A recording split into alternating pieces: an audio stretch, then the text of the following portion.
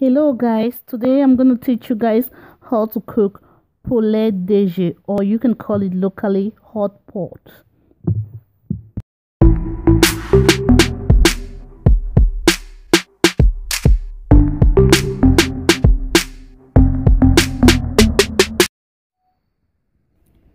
Season greeting from your girl Esthy, and welcome to another episode of Cooking with Esthy. Today I'm going to show you guys how you can cook Poulet DG. Poulet is a French appellation of chicken, and we call this food locally hot pot, where this food entails chicken, Irish potatoes, and a lot of vegetables.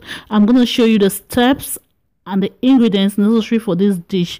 Well, if you haven't subscribed to my channel, please click the red subscribe button below and click the notification bell for an update so that you will be notified each time I upload a new video. Thank you and keep watching. These are the ingredients we need for this dish. We need onions, the bell pepper, the green, the red, yellow bell pepper, ginger, garlic, fresh tomatoes, our fresh spices, which entails parsley leaves, coriander, spring onions, and basil leaf. We also have our mixed vegetable, which also entails carrot, green beans, and whatsoever you like.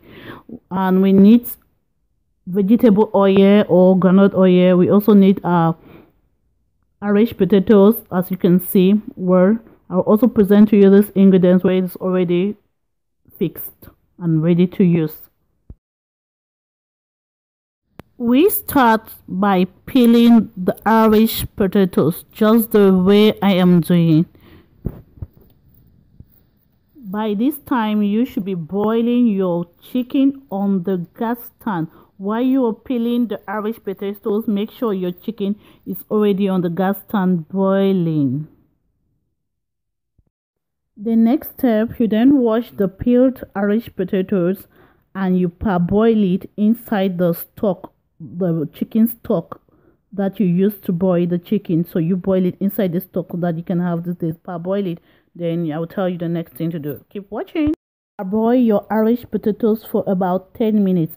I'm using the stock of the chicken because I really want it to, I want to have this taste. You should know what I mean. These are my secret. I'm giving it to you guys.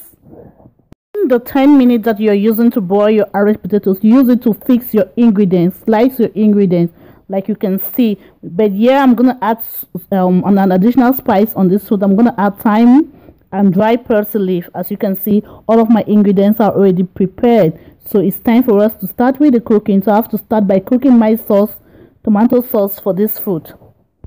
By cooking a tomato sauce, but I'm not going to talk much on how to cook tomato sauce. You just look at my description box where I'm going to share the link on the video on how you can cook stew. So you click on the video, it will take you on the various step by step how you can cook your tomato sauce. So but just keep watching, for this one still helps you.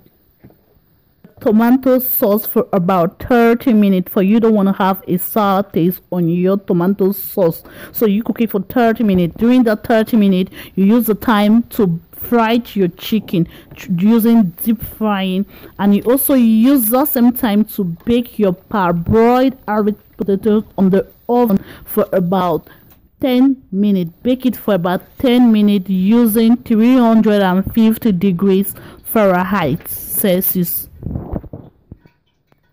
Now that the tomato sauce is cooked, it's time for you to season it. Season it to your taste. I'm not going to tell you how to season it. Season it to your taste. There you then add you add your thyme and the fried chicken inside the tomato sauce and mix it and allow it also to cook for just 2 minutes before you add the other ingredients. The bell pepper inside the tomato sauce and mix it, let it cook for some seconds. Then you later on add the carrot, green beans, that means the mixed vegetable inside the tomato sauce. Also stir it and allow it to cook for about 50 seconds. Then it's time for us also to remove our baked Irish potatoes and add it inside the mixture, and that will be the final thing we are putting inside this tomato sauce.